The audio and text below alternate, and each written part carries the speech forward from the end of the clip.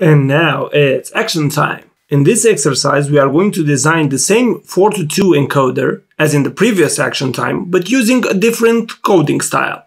The module ports are identical with the ones from Priority Encoder 4-to-2.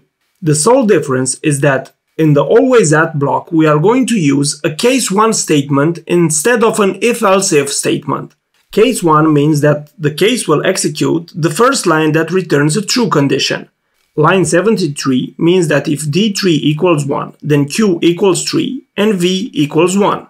It is extremely important to write the conditions in the descending order of the priority, otherwise we won't get the right behavior for the priority encoder. The default from line 77 will trigger when all the case lines return a 0 value, this being valid only in the case when D equals 0.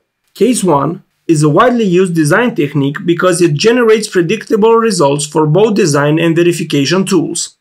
The test bench is identical with the previous one, the only difference being the instantiated module. After you run the simulation, you should get the same results in the console.